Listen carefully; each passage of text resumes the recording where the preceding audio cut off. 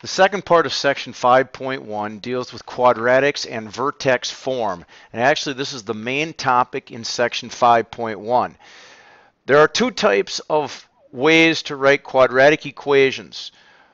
One method is in vertex form. And if you look at this, it looks very similar to our absolute value function.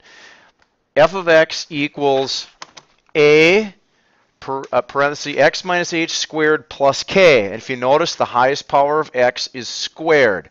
Therefore, we have a quadratic. This is one way that you can write quadratic equations. The other way we'll study in section 5.2. But a few notes about vertex form. Number one, it is almost exactly like the absolute value form that you learned in section 2.9. The h value, and again it's color-coded, so if you notice h is in red, h moves the graph left or right. If it's positive, it goes left, and if it's negative, it goes to the right.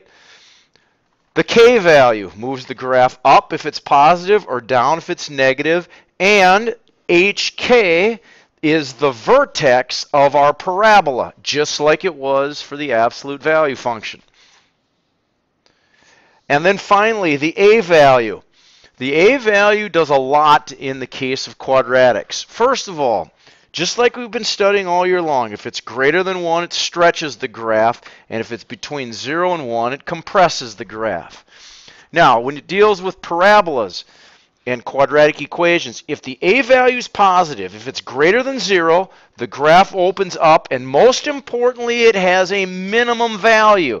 That's because the graph opens upward, and the bottom dot is the smallest y value for the function. So it's got a minimum. You're going to see that a lot, so try and memorize that.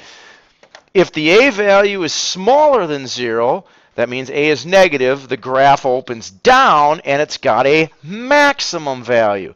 Because again, if it's upside down, then the vertex is at the highest point, or the highest y value. Therefore, that would be its maximum. So that's kind of what the values a, h, and k control.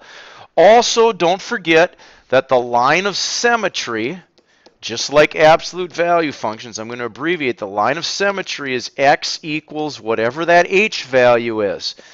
So the line of symmetry will also play a role in these graphs, as you're going to see here in just a second. So if you need to pause the video, copy those notes down, please do. Otherwise, we'll just do some examples together. All right, here's the first one. Remember, our parent function from the last video is f of x equals x squared. That's our parent function. And if we were to graph it, I'm just going to sketch the graph, and hopefully we've kind of got this memorized a little bit from the last video. And I'll do the best I can again with the smart board. Looks something like that. All right, so letter A. How does g of x equal to 2 parenthesis x plus 3 squared minus 4 transform the parent function? Well, if you notice, it is in vertex form. That's handy for us, because right away you can tell that the plus 3 moves the graph to the left. The minus 4 moves the graph down 4. And the 2 on the outside, the 2 will stretch the graph by a factor of 2. So that would be what you would list for how does it transform the graph. That is how it's going to affect our red graph of our parent function. Now, letter B says, let's go ahead and graph it. All right, well, the vertex, and I'm going to do this in black, the vertex is equal to -3, -4. Okay, so -3, -4, I'm going to put a dot. It's about right there is where our vertex is going to be. And I'm also going to look at the a value. Sorry, I'm going to rewrite that. The a value is positive. So that means our graph will go up, and that means that the negative 4 is going to be a minimum or the smallest y value on our graph. The line of symmetry. The line of symmetry is whatever h is. H is negative 3, so the line of symmetry is x equals negative 3, and we all know that is a vertical line. So I'm going to draw that dotted line. That's my line of symmetry. All right, now, what other points do I have on my graph? Well, we don't know any, but we do know that the slope is equal to 2. Now, how do I use that? When you're dealing with quadratics, here's how you use it. Move 1, always move 1 to the right, then the slope is how far up or down. Now that only works for the first point. I'm going to write that in blue.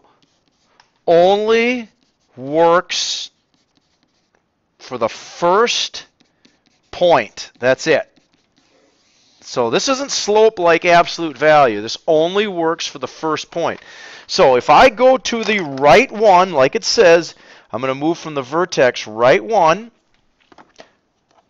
Sorry, I got to try and get this as accurate as I can. I move up 1, but then my slope is 2. So I go over 1 and up 2, and I put a dot right there. That is the next point on our parabola. Now, it says use the slope and the line of symmetry. Well, since this dot is exactly 1 off the dotted line, and the line of symmetry it goes between them, I know that this dot also has to be on my graph. So I have 2 dots that are perfectly symmetric. Now, the last thing it says pick one more point. Well, let's see. I've used an x value of negative 3. I've used the x negative 4, and I've used the x negative 2. So let's try 0. Let's try 0. So I'm going to put 0 into the equation, to the parent function.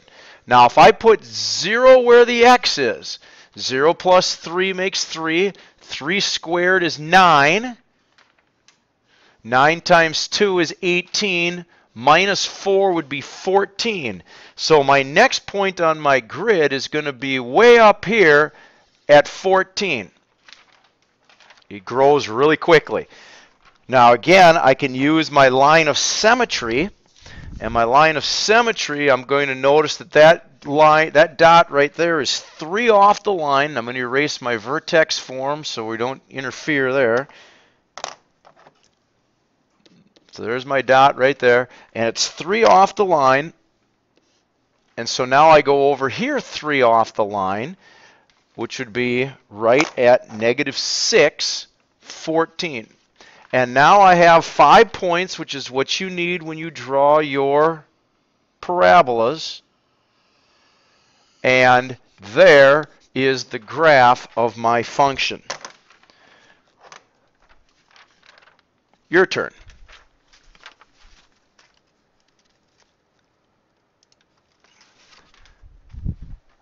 Pause the video, and I want you to answer the 2 questions. How does g of x equal to negative 3x squared plus 3 transform our parent function?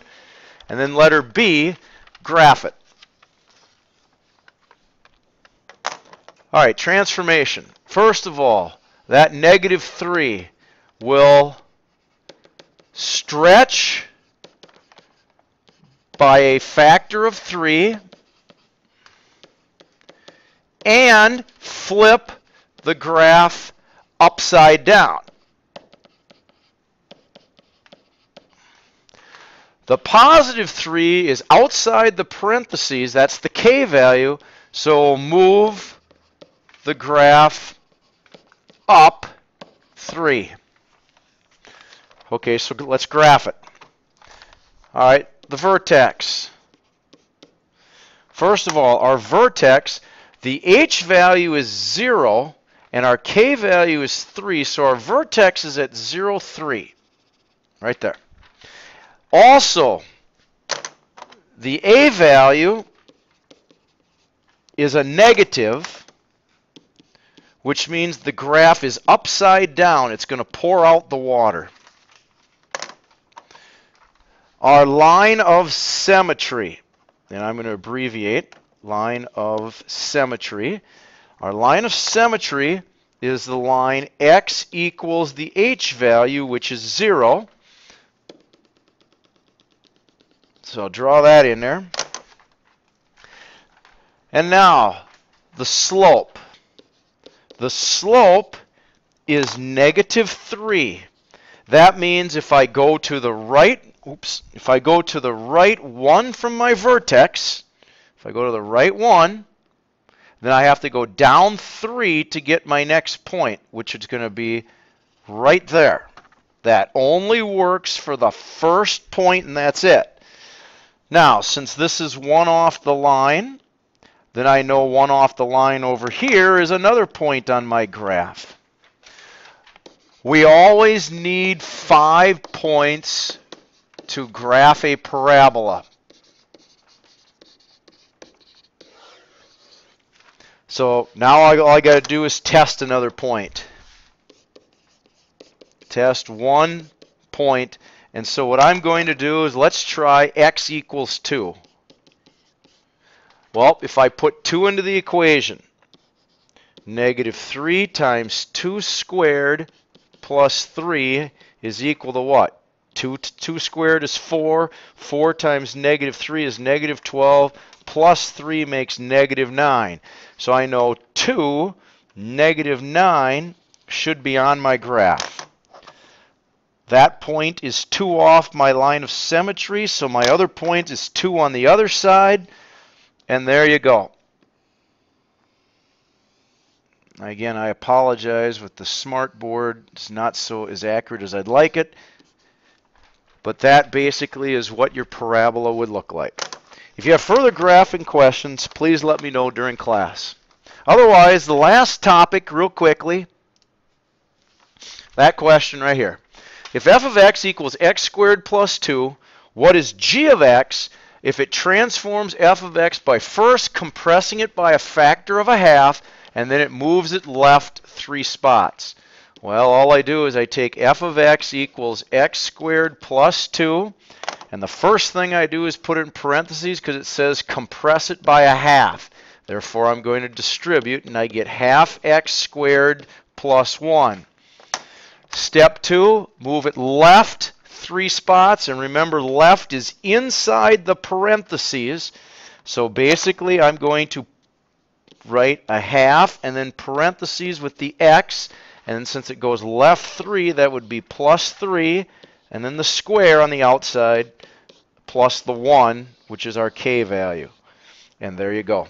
That would be g of x. And that wraps up vertex form. If you have further questions, please